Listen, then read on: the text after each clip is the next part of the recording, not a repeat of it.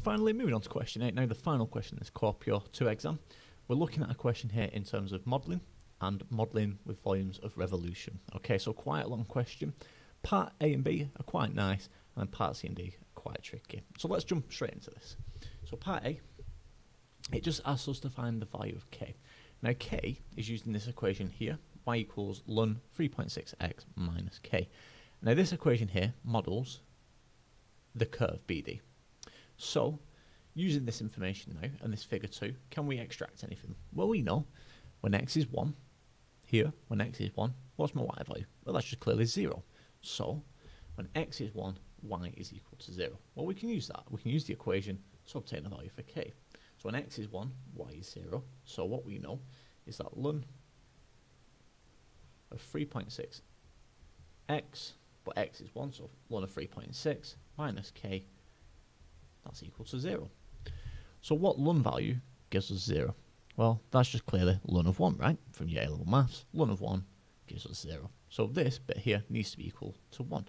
So what do we subtract from 3.6 to give us 1? Well, therefore, k must clearly be 2.6. Okay, so k, that's k, believe it or not, my writing's just gone very off there. K is equal to 2.6. So that's part A done.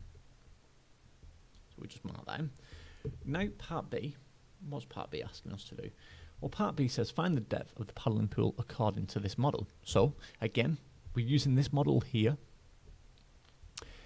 and we want to know what the depth of the paddling pool is. Well, the depth will be when x is at its maximum, right? 1.18. So all I've got to do is sub 1.18 into my equation. And my new equation, don't forget, will be y equals ln, and it'll be 3.6x, and where the k was, remember we've got a value now, we've got 2.6. So minus 2.6. Okay. And we want to know what happens when x is 1.18. When x is 1.18. Okay, so just subbing that in now.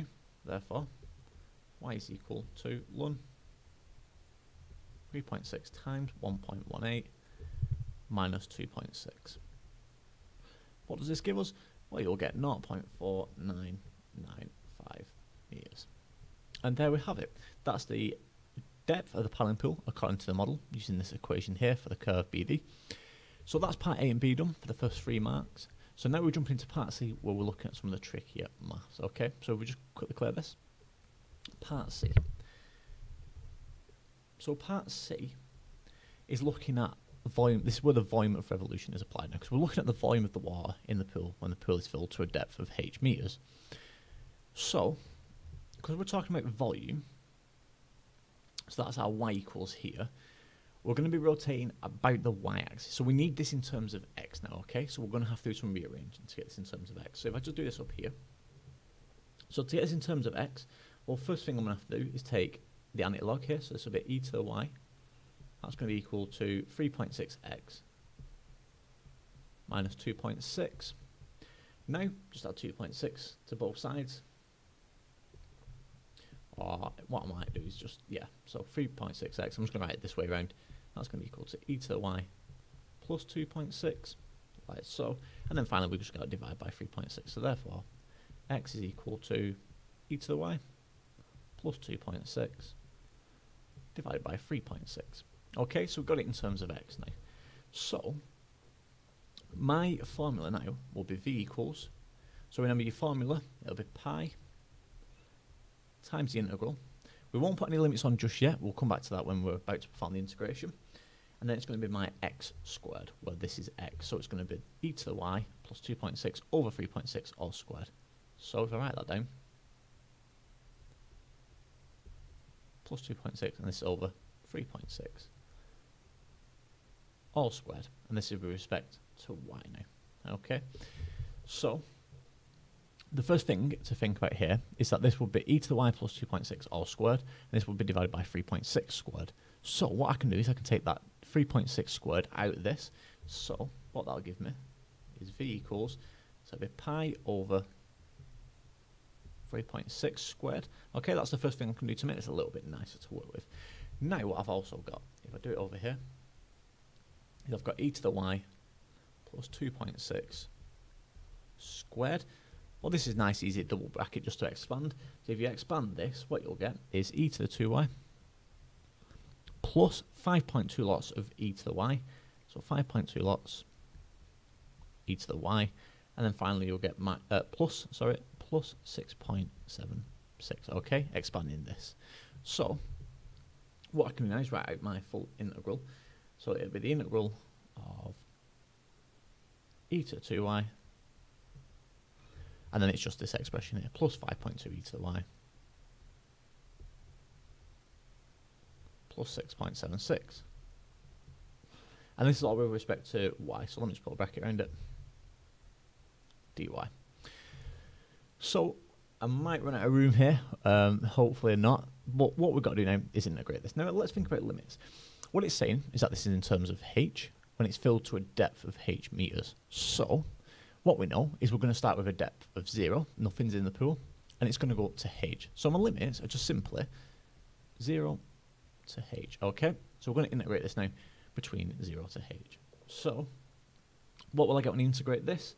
So integrating this now, what we're going to get is, I'm going to do this over here just so I've got enough room. So this will be pi over 3.6 squared again. Like so. In the bracket now, I'm going to get e to the 2y divided by 2, okay? Because we're integrating e to the 2y over 2 plus 5.2 e to the y.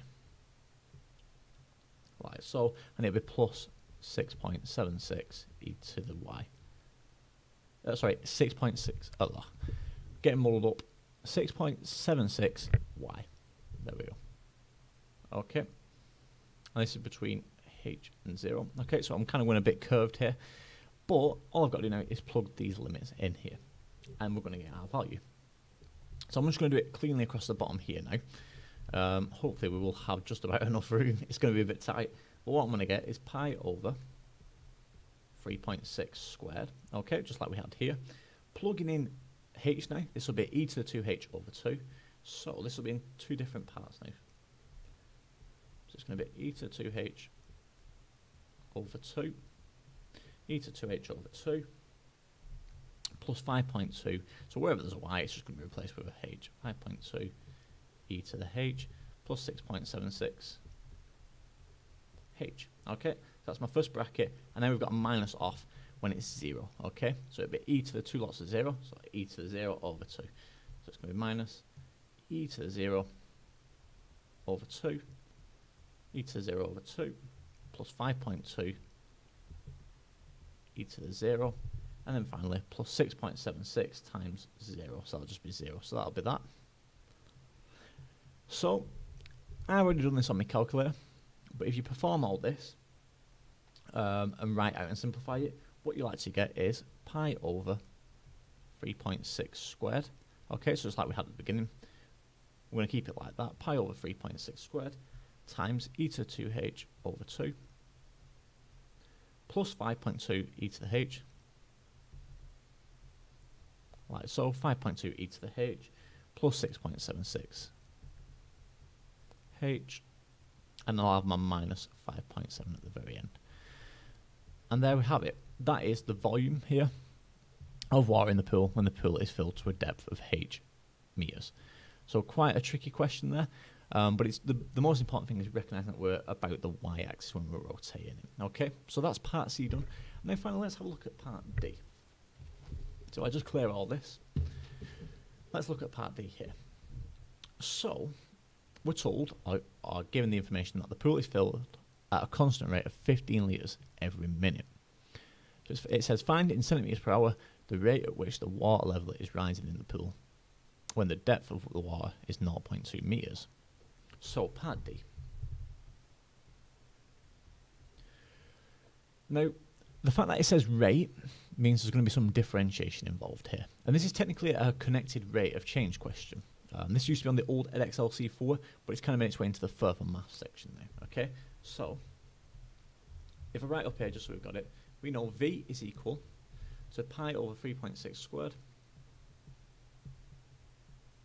again times by e to the 2h over 2, e to the 2h over 2, plus 5.2 e to the h, and then finally plus 6.76 plus 6.76 h. Okay, so now I just need to differentiate this. If I differentiate this, we're going to get dv by dh.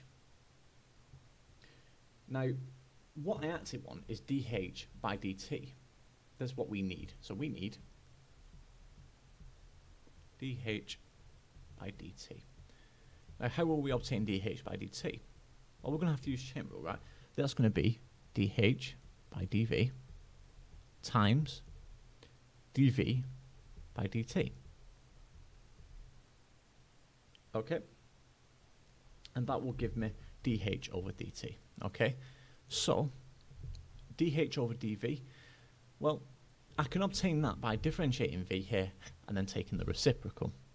And my dv by dt, they've already given us that information. They're telling us that it's filled at a constant rate of 15 litres every minute. So we can come to dv by dt in a minute. First, we need to differentiate this. So, dv by dt, what will this be? Well, if I differentiate this, that's going to be pi over 3.6 squared, like usual, on the outside here. This is going to be times by e to the 2h now, so e to the 2h. This will be 5.2 e to the h, nothing will change with that. Like so. And then finally, we're just going to get plus 6.76 here. Okay. So now we've got dv by dt. I just need to take the reciprocal of this, but we know h is 0.2 meters. So when h is 0.2, okay. So I'm gonna have to plug that into my h now here in this dv by dt. So if you plug that in, what you'll get is that dv by dt is equal to 3.539 and so on. So what we need is 1 over this. So therefore, dt. Sorry, this isn't dv by dt. This should actually be dh by dv, or dv by dh. I'm half asleep. dv by dh, dv by dh. So we want now dh over dv. Okay, I'm making a lot of mistakes today, so I do apologise. dh over dv. So this will be 1 over 3.539. Okay, so we've got dh by dv now, so we can use that in the chain rule here. Now we just need dv by dt, so this is going to be equal. That's going to be equal now to 1 over 3.539 times by. So it's being filled at a rate of 15 litres every minute, and that's every minute. We want the answer in terms of an hour, centimetres per hour. So it's going to be, now remember, it's in litres. We don't want this in litres, we want it. So we're going to have to divide here. It's going to be 0.015. Okay, 0.015 times by.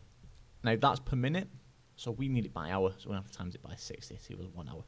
Okay. Now if you put this in on your calculator, what you'll get is you'll get 0.254. But remember here now, my rate isn't 0.254 because when we plugged our h in, it was in terms of meters. The answer is in centimeters. So where we plugged in a h here, we did this twice. So we're going to have to times this by 100. Times that by 100. So doing that, we're going to get 25.4 centimeters per hour. And there we have it. So that's question 8, fully complete for the full paper. If you're new around here, be sure to subscribe and wait for all the new further maths exam papers.